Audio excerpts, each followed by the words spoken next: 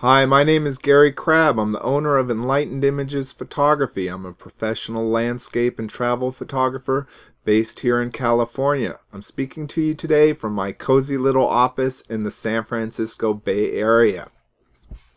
For those of you that don't know me, I've been a photographer for the last 15 years or so. I've done 7 books on California, and I ran a stock agency for a National Geographic photographer throughout the 1990s.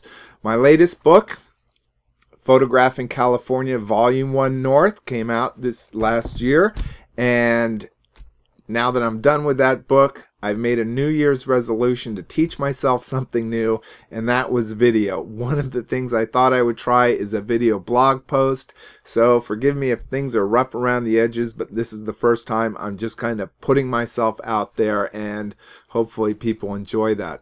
What I wanted to speak to you today about was a pair of experiences that I had, and it revolves around the essence of how we think landscape and nature photography should be versus the way it sometimes is. And earlier this year, I was in Death Valley with some friends of mine that were teaching a photo workshop, and one morning they brought their class up to Zabriskie Point, and there, lo and behold, well before sunrise, there was a line of 20 some odd photographers with a workshop group or two that had spread out beyond the lookout area and were down in front, standing between everyone that was up above and the pretty scenery that was in front of them. So my friends, their class, if they wanted to get an unobstructed view, they actually needed to go down and join the line of these early photographers that were standing down below in front of everyone else in order to get an unobstructed shot. And it really kind of pinpointed this feeling that sometimes these great landscape icon shots are just this kind of crowded circus-like location where people just have to jam in like sardines, and there's a competitive spirit to get there first. I even experienced this myself more than a decade ago in the Grand Tetons at the Snake River Overlook, where tripod legs were interlocked to the point where when there was some great light happening behind me, I actually had to go under my tripod to spin my camera around, photograph what was behind me, climb back under my tripod, and then spin my camera back out towards the mountains in front of me. And that feeling of just being kind of part of a lined-in wall just felt so contrary to what we think outdoor nature and landscape should be, which is a connection between just an individual and the great solitude and grandeur of nature. And how that flies in the face. I've seen these same kind of lines. I hear them happening at Zion National Park, at the bridge. I've seen it happen at Mesa Arch and Canyonlands National Park. I've even heard people yelling, "Hey, get out of my shot," at places like Delicate Arch, and the same thing at Maroon Bells in Colorado. And it's just the antithesis of what we think nature's photography should be. Then later this year in July, I was traveling through some of the national parks of the American West with my family, and I came across this one moment that was in such contrast to what I experienced earlier. I just had to whip out my cell phone and record the moment for posterity, and I want to share that with you now, so take a look.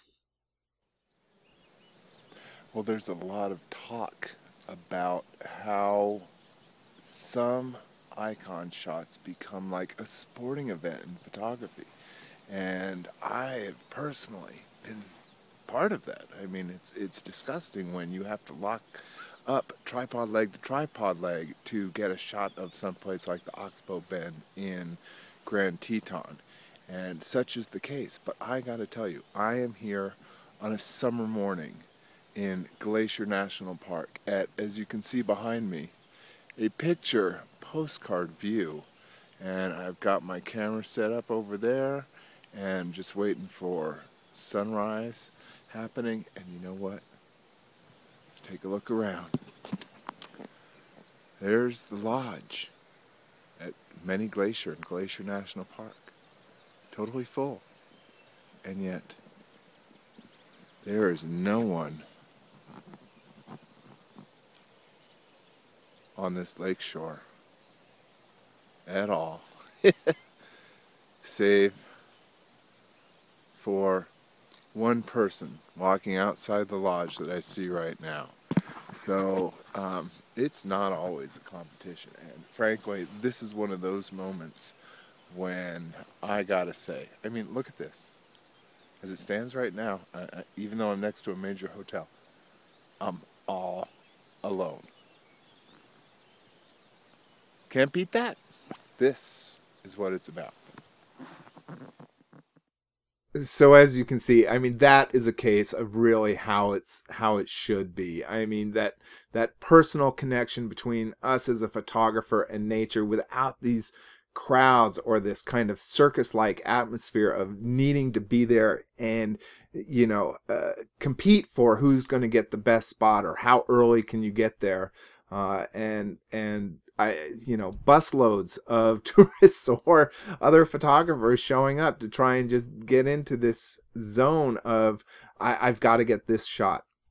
If you haven't experienced some of these great icons before, it's all right. You join in the line, you get your shot once, but I can tell you as a professional, it is so much more rewarding when after you've got that shot, you can just move on and not worry about the crowds and focus in on bringing home your own personal vision. And if you see some of these crowds like I've seen at 5 in the morning at Oxbow Bend, just drive somewhere else, hike somewhere else, turn the other direction, and find something that will be uniquely yours. It's really possible, and it really is one of the best rewards for being out there, is when you can come home with something that is unique to you and your own personal vision.